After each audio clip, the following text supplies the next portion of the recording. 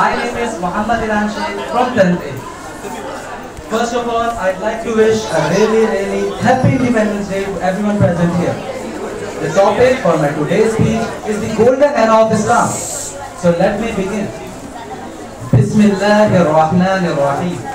Quran al-Kareem, Surah 13, Ayah 11 mentions, indeed, Allah will not change the condition of a people until they change what is in themselves.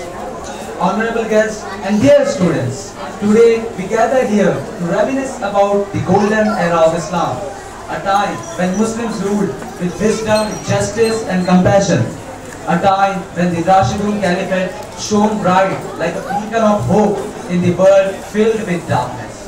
Umar ibn al-Khattab, radiyallahu anhu, the second caliph of the Rashidun Caliphate, was a leader like no other. They expanded the Islamic empire and defeated the Roman and Sassanid Empire. He brings peace, prosperity and justice to the people. But his greatest achievement